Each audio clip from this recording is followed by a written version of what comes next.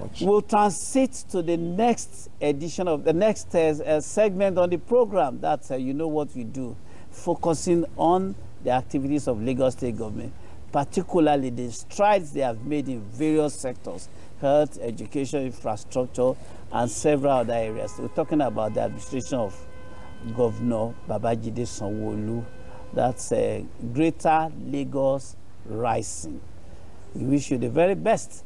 And as we round off this edition, I say thank you for being faithful to this program, that Summit. My name is Banji Busari. See you again next week. Bye-bye.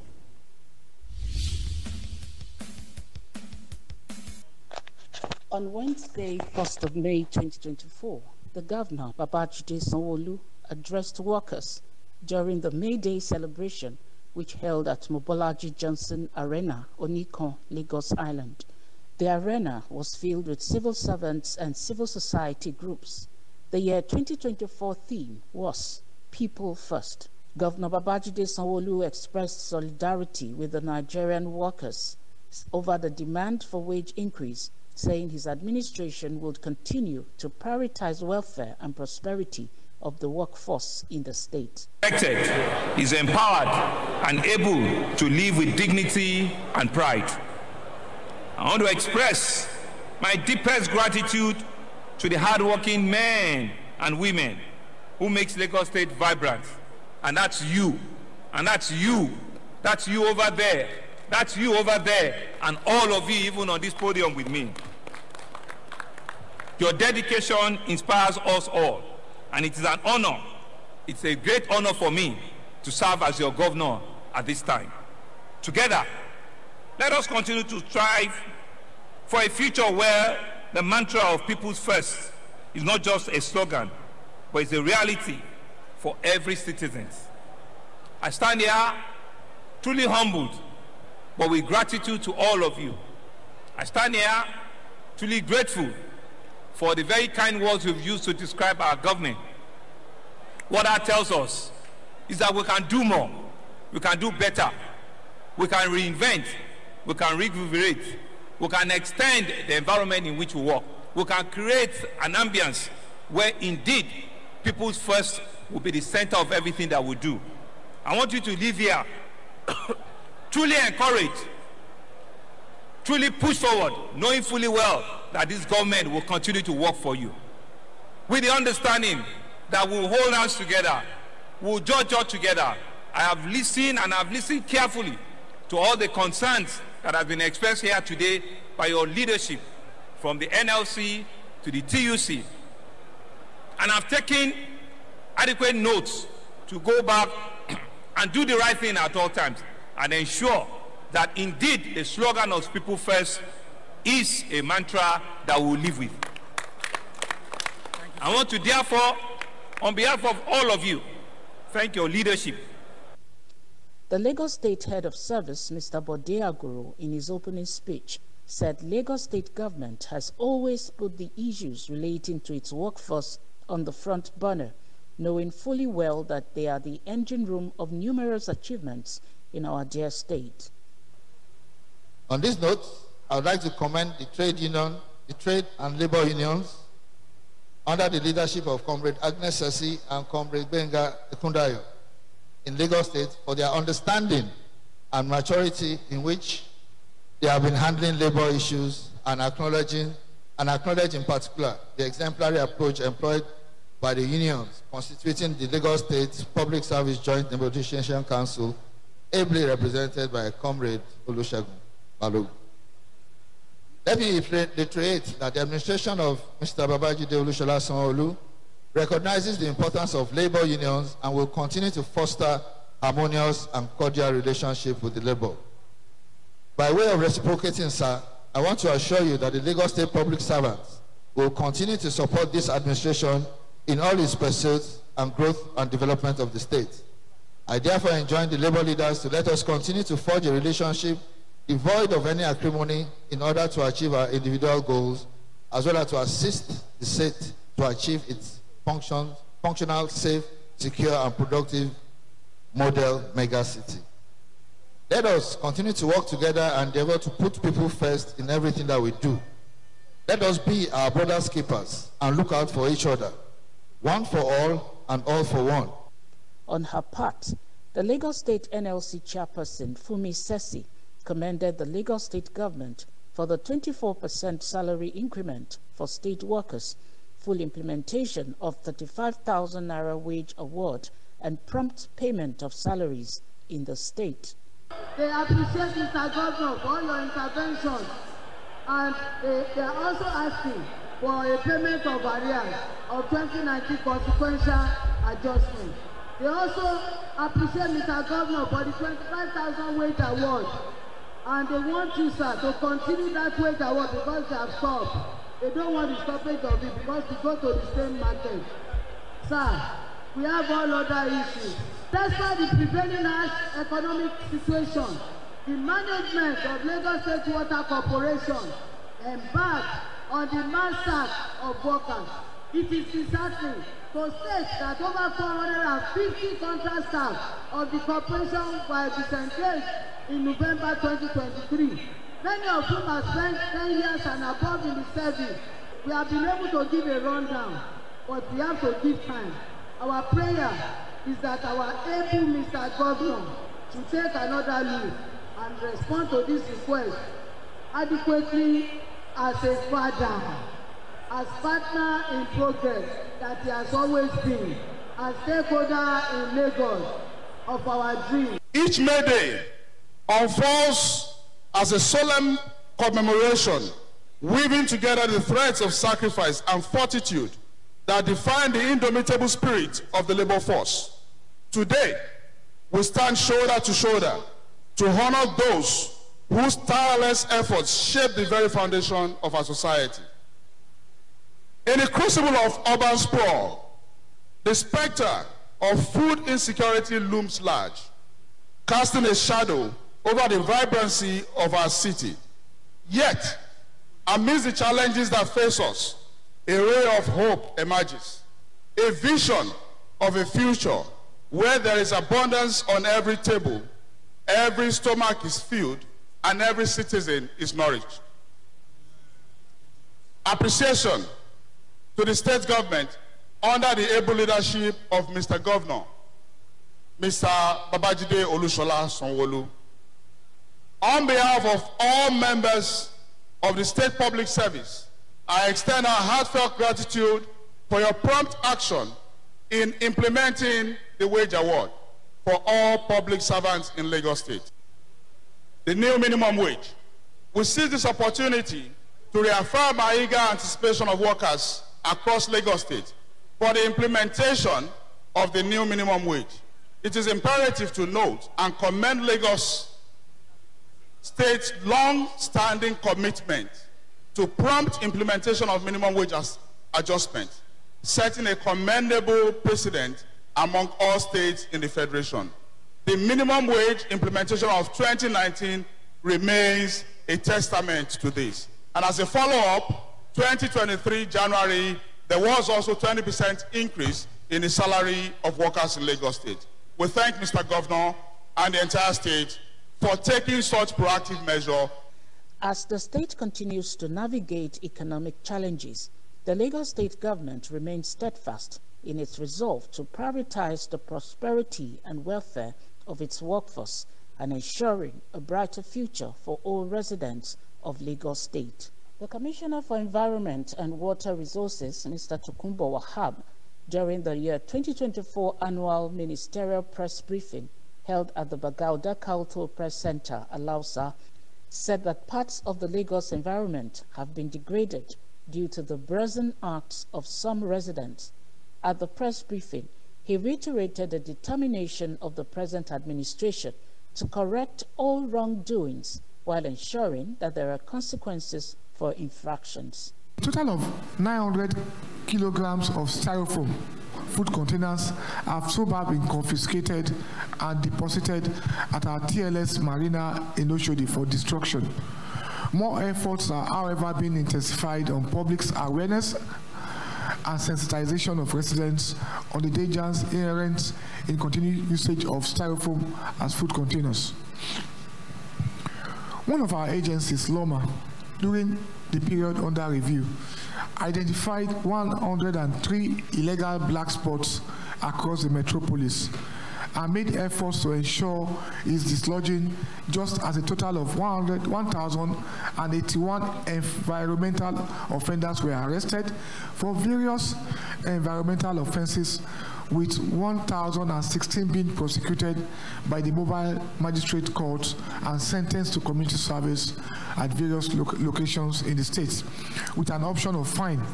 The state of the two main dump sites, Olushosu and Solus, has also experienced some form of rehabilitation, leading to increased capacity. I can joyfully inform you that Lagos State government has also signed an MOU with Jospon Group from Ghana on solid and liquid waste treatment solution in the state. This MOU will ensure the identification of existing dump sites and TLSs as a potential candidate for conversion and upgrading to material recovery facilities and composite facilities. The collaboration between Lagos State government and Jospon technical team will re-engineer the solid waste management system in Lagos State and ensure creation of job opportunities in the waste to wealth value chain. In the same vein, we are also at an advanced stage of signing an MOU with Harvest Waste Limited, a Dutch company backed by the Dutch government for waste to energy. The commissioner, who was rendering the account of his stewardship at the ministry in the past year, said past and present administrations have done so much to ensure that Lagos State does not experience loss of lives and property to the vagaries of flash flooding. Because of the selfishness of some people who consider themselves affluent and could have their ways irrespective of whose ox is God, many of our major drainage channels setbacks have been built upon. The ministry has threatened its drainage enforcement and compliance department to be very firm but polite in ensuring due diligence concerning all drainage channels and restoring the right of ways on all our channels. The ministry has also awarded contracts for the restoration of the right of way on 6 natural drainage channels in the state. They include the right of ways of System 40 and 40A, Alaba International, restoration of right of way on System 34B, Ayetoro, Iteku, Ishasi Drainage Channel, Ojo Local Government, restoration and protection of right of way on System 12D, Drainage Channel, Omole Ojodu Channel, Ojodu Local Government, restoration and protection of right of way on System 1B, Antonio K, Alo Primary Channel, Koshofe Local Government Area, restoration of right of way on System 131C, Odoiraye, Ekwe Channel, and the restoration of right of way on System 109, Eruwe Drainage Channel, Ikorodu, carried out an operations that unearthed a major illegal housing settlement constructed under the Dolphin Bridge in Ikoyi, an unbelievable 80 number of rooms, partitioned 10 by 10 and 10 by 12, and 26 miscreants and containers used for different illegal activities were also discovered. All the structures have been dismantled, and a total of 26 miscreants who lived under the same bridge were arrested, while efforts are intensified to arrest the ringleader, who rented out the underbridge apartment, which has also been electricity, with additional electricity supply. Kai Largest and operatives, in conjunction with the State Task Force on Special Offences, also cleaned up the Ijora Causeway under bridge, the Akombo under bridge, Obalende under bridge, which have become abode to undesirable elements, who posed security risk to the state, and cleaned up the coastal road at Mayegun Estate, Jakonde, preparatory to the commencement of the construction of the Calabar-Lagos Coastal Road. The Commissioner for Information and Strategy, Mr. Gbenga Omotosho, also spoke on the government's efforts at ensuring a safe and clean environment in Lagos State. Today is all about environment. A lot has been going on in that sector. We are here in Lagos. because of the efforts of the Ministry of Environment. Whenever it rains, no matter how tough, we go to bed with our two eyes closed, because we know that the ministry has done its job. And in these days, when you hear that there are landlords collecting rent under the bridge, you know that a lot is going on. Very serious incidents are very comical at the same time. While promising not to demolish any property that contravenes the environmental law, but to remove such in the name of public interest, the Commissioner, Mr. Tokunbo Wahab, disclosed that the ministry will continue to ensure law and order, construct new drainage channels, and intensify works on already existing ones. The year 2024 ministerial briefing of the Lagos State Ministry of Works and Infrastructure held recently and had in attendance commissioners, permanent secretaries, directors of government parastatals, and journalists. The Honorable Commissioner for Information and Strategy, Mr. Gbenga Omotosho, gave the opening remarks. Ministry of Works and Infrastructure, in the view of many people, is the backbone of many administrations. We fix the road and so many other things that we do that you benefit from. So you will agree with me that people who don't use our health facilities, who don't use our schools, they use our roads. And to measure the success of any government, in my own view, people feel it's all about roads, it's all about buildings that you can put together, infrastructure to show that we are doing everything under the Themes Plus agenda of the Mr. Babajide Olushola Sanwo-Olu administration to catch up with the world, all the other mega cities that Lagos can rank with. If Lagos is ranked among the best today, it's because this ministry has not been sleeping. The Special Advisor to Mr. Governor on Infrastructure, Engineer Femi Daramola, reiterated government's commitment towards infrastructure development in the state. He mentioned that the office's mandate has been responsive to bridge the gap between the required infrastructure and the current infrastructure projects in a way that generates economic growth and enables society to function. Mr. Governor, Babajide Olushola Sanwo-Olu has undertaken to resolve this challenge by focusing heavily on investments in transport infrastructure. However, there remain significant investment gaps that must be addressed. In solving these challenges, several projects have been identified at different stages, either preliminary works, survey works, due diligence. In the eastern side, we know, indeed, studies are ongoing for the proposed Fort Mainland, the Lagos Lagoon Highway, alternative routes to the Dangote Eleko fertilizer axis to decongest, because the deep sea port is there, lots of tank farms are coming up there. In the Lagos West, we're also considering other proposals to link Shasha,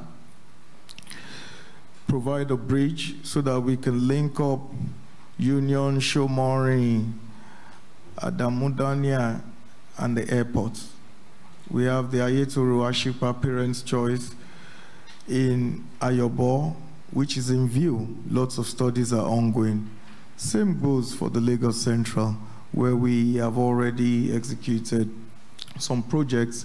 But I must mention here that lots of work are going on to continue to develop alternative routes, carrying out the studies, the visibility studies, and all. I will move to the agencies at this time. The Lagos State Public Works Corporation, since the inception of Mr. Governor Babajide Olushola Sanwo-Olu and Mr. Deputy Governor Obafemi Kadri Hamzat, the Public Works has intervened on a total of 2,702 roads, covering approximately 431 kilometers. These roads vary from palliative measures. The interventions they bring up vary from palliative works, routine maintenance, rehabilitation of strategic roads, total road reconstruction, strategic interventions on damaged road furniture. It's noteworthy to mention that the corporation has evolved from routine maintenance work to full-scale construction. Some of the notable roads constructed include Babajide Sanwo-Olu Road, formerly Dopemu Road, Reeves and Onilegbale Streets in Ikoyi, Akinsulure Street in Ikoyi, in Surulere, Raymond Street in Yaba, Abudu Smith, Victoria Island, Odofin Street in Ikorodu, Igbogbo Bayeku Street in Ikorodu is ongoing, and some other road networks in Okota, such as Unity, Osebebe, etc.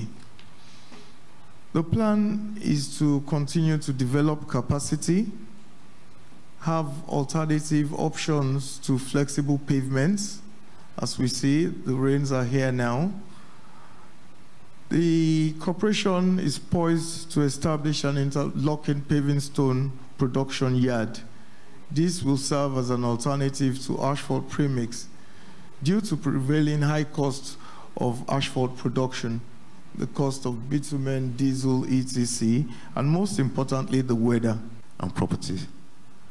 Lagos State Material Testing has been at the forefront of ensuring that all constructive compliance with standards using building codes and regulations as the predominant basis to confirm that the materials being installed on site meet mandated standards in adherence to extant legal requirements.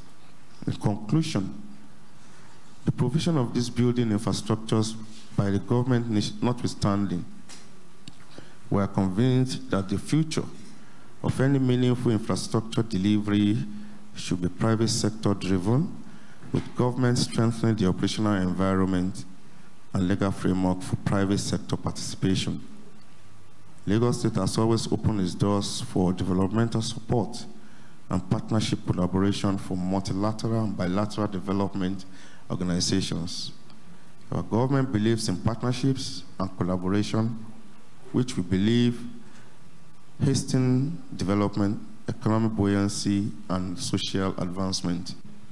So, is giving all the attentions needed to the completion of Mercy Hospital.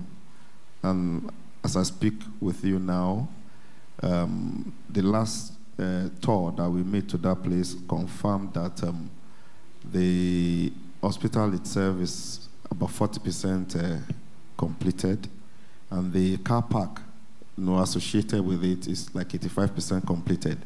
So if you look at that, I mean, we are looking at end of 2025. By December 2025, the project itself will be delivered to the populace. The strategic thrust of the Office of Works, based on the Themes Plus agenda of Governor Sanwo-Olu's administration, has been centered around the continuation of strategic ongoing offices and public buildings, major renovation works, facility management, and maintenance of offices and public buildings.